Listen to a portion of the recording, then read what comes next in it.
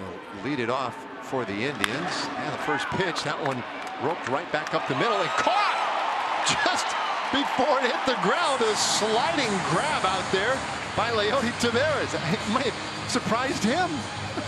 I'm pretty sure when Miles Straw hit that ball, he was at least 75% sure that he had a base hit to center field.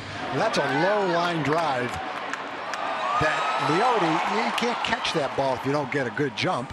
And then he took it right off the ground backhanded.